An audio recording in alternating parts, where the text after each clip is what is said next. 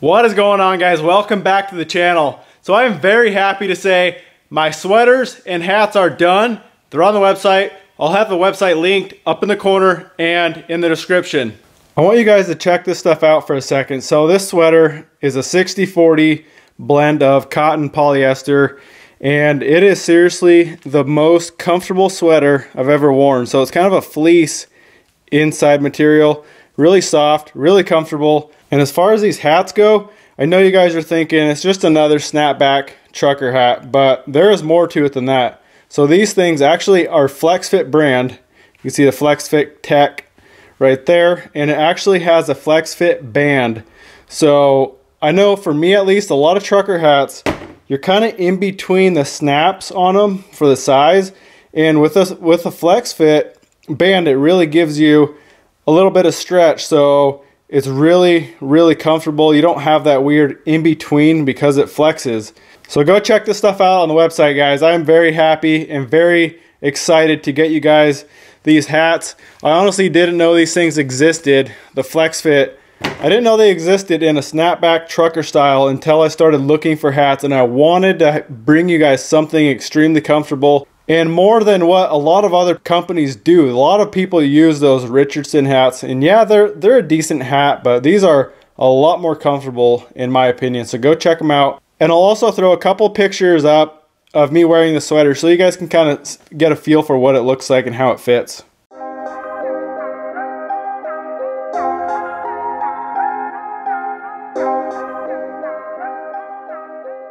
So if you missed the last one, we got the truck running good, and there's a few issues we need to fix on it, and that requires pulling the motor. So that's what we're doing today. We're going to yank the motor out. So the things we need to fix with the motor out is we need to relocate the dipstick.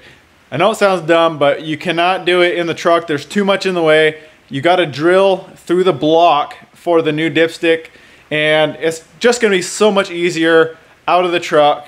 The rear main is leaking, so we need to fix that.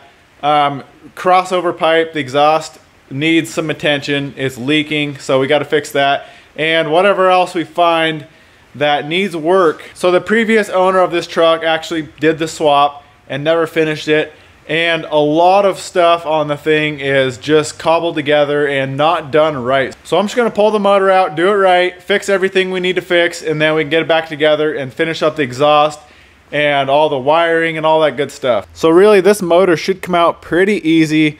Basically all the wiring for the motor is here, and another harness that runs down to the underside of the truck down here, which is a lot of it's not even being used. There's just a couple O2 sensors. A lot of that stuff is for, I believe, the automatic tranny.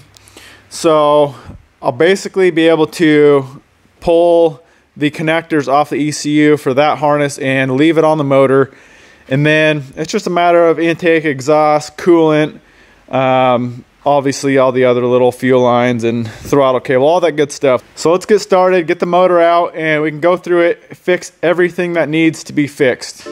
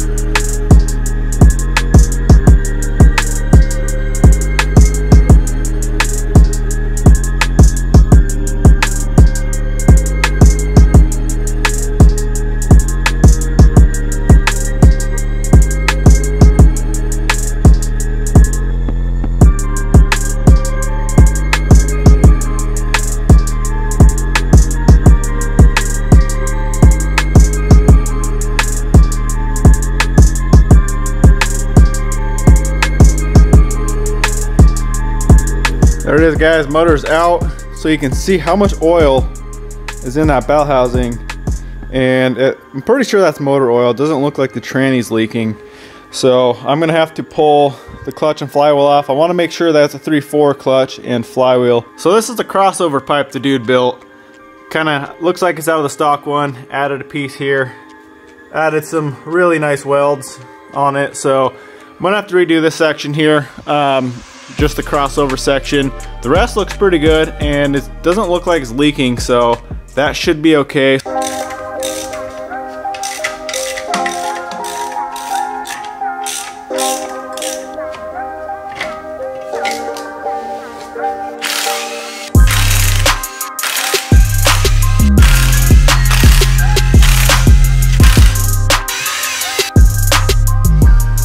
Clutch and flywheel are off, and pretty sure it's 3.0, so we're gonna have to replace that. As far as the leak, it looks like the rear main is fine. It looks like the oil pan on the bottom, on the back right there, is what is leaking. I don't see any oil coming out of the seal. It's all on this surface right here. It's all coming off that surface right off the oil pan. So either way, the pan's coming off, so we're gonna reseal that. I may do a new rear main just to be sure. All right, I think I'm gonna get started on this crossover pipe. So what I'm gonna do first is, I think I'm gonna move the flex joint over this way, cut this weld out of here, probably here, and get that flex joint more straight across on the top. And that's kind of how I've seen all the aftermarket companies do it as well. And then I'll have to kind of figure out what kind of bends I need to get down to that flange and still clear the transmission there.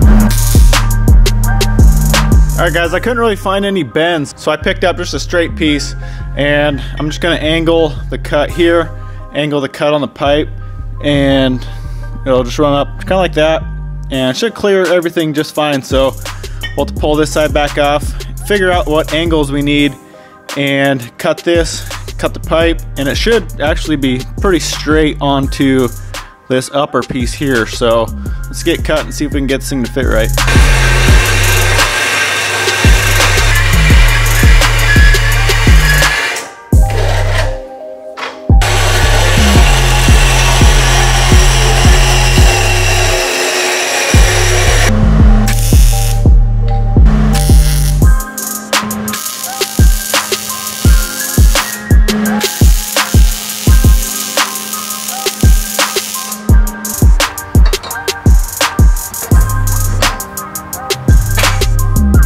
So there it is, guys. Obviously, it's not the best looking, you know, stainless TIG welded piece, but it's definitely functional and definitely a lot better than it was before.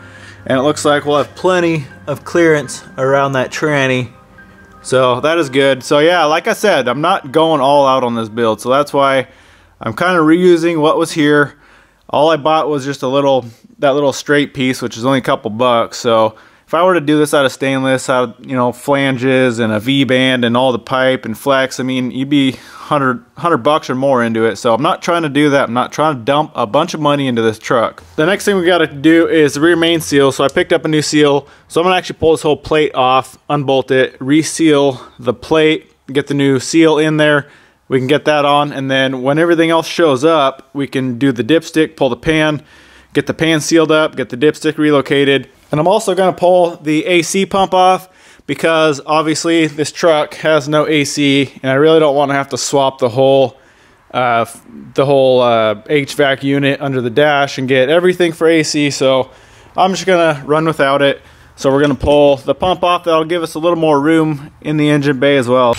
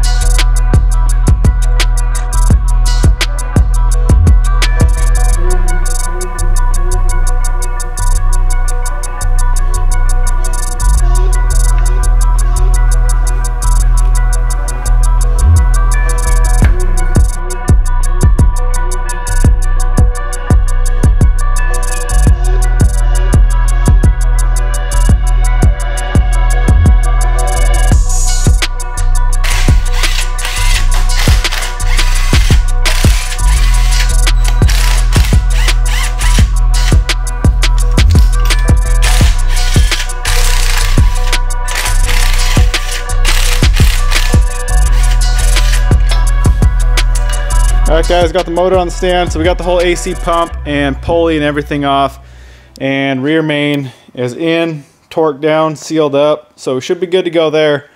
The next thing I'm going to do is tackle this alternator harness here. So I'm going to get a new positive cable, because that one is kind of just bolted together with something and taped up. Negative I'll probably leave, but I got to get all this other wiring out of here I don't need, like all this alternator wiring. I'm going to just cut this plug off and permanently splice it into here, and I'll just use this harness, bolt it right down the alternator here. So we don't need any of that. And then there also is this black white wire, which is the starter wire, but the harness that we have has the separate wire right there for it, so we don't need that. Alright guys, this harness is apart, so this is really all I'm using out of it. So just a plug for the alternator and the negative battery cable. I am going to go get a new positive lead for the battery cable to the starter, and then we'll kind of tape this harness back up.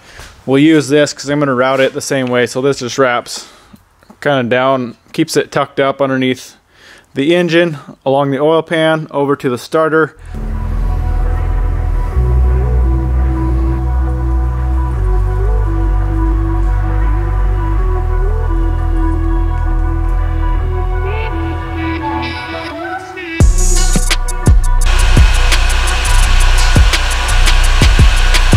Alright guys, there's the harness for the alternator, so that is all good to go. Something I just realized, and I didn't really pay attention to it before, but this wire here, this is the wire that connects to the big post on the alternator. So this is the wire that charges the battery, and factory it runs over to the alternator fuse and then into the battery somehow. But the way he had this set up, I'm pretty sure fried the ECU. So there was the other end of the wire grounded to the body right here. So essentially, the alternator was throwing power into the body, which obviously isn't good, clearly. And I'm pretty sure that's the reason the ECU is bad. Alright, we got the dipstick and tube and everything in. So this is the fitting that you have to drill into the block, and that kind of somewhat presses in, I guess. And then you got the tube itself, the dipstick, and then an O-ring. So I'll put all the part numbers on the screen for you guys to make it easy. So what we got to pull off this motor to get access for the front, we got to pull off the alternator and this water outlet. And then to drill the hole, so the hole is right here that we need to drill.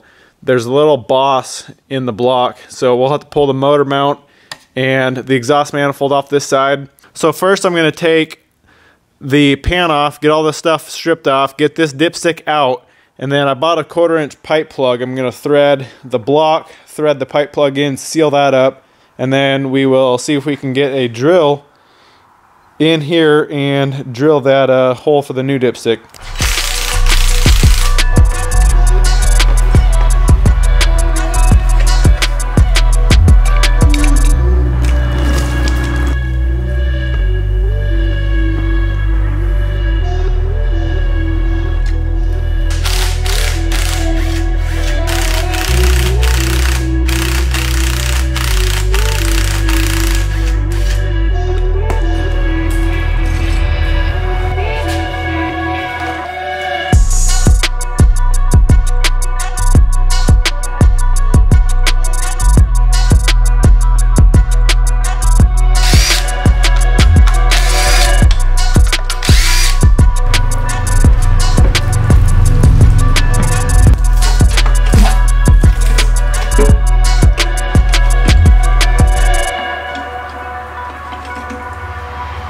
Alright, pan is off, so you can see where this dipstick comes in and just hits this plate, and obviously the pan is only like an inch thick right here, so that's why we're relocating it. So we got to get this whole plate off, punch out this factory dipstick, flip it back over, seal that hole up, and then we can get to drilling this other hole, which is going to come through right here in this hole here. Alright guys, this is the plug I picked up. So this is a 1/4 18 pipe plug, and this is the hole we're going to be tapping. So I'm just going to leave the motor upside down, so that way there's no chance of metal shavings. You know, obviously gravity will pull them down. I know you're not going to be able to see on the camera, but there's actually a step in this hole where the dipstick bottoms out. A little maybe an 1/8 inch step. So we need to drill that out because the tap hits that step before it actually starts tapping any threads. So we're going to drill that out with like a 7/16, and then we'll go ahead and tap the hole.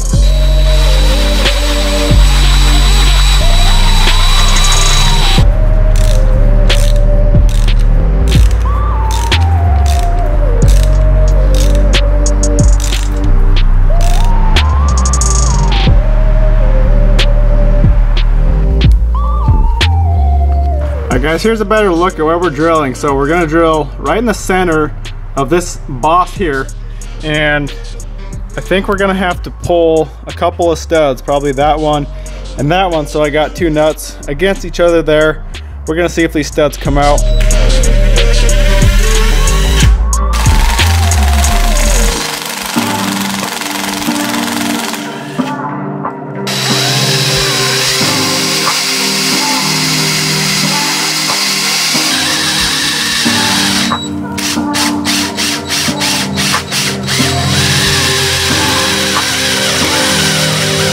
Alright, we got that hole drilled. Not gonna lie, it was a little stressful, but looks like it came out pretty good. Pretty straight and centered in that boss. So now let's make sure that fitting fits, and then we'll get the whole tube on, make sure everything lines up.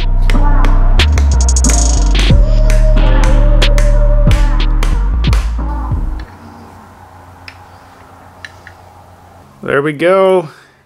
Everything went together like it should, so very happy about that. So now we just gotta get the motor mount, all that stuff back on. I think that tube actually goes in between the motor mount, so we might have to pull it back off, but not a big deal. And I just gotta clean that pan up, get it resealed, all that good stuff. So let's get to it.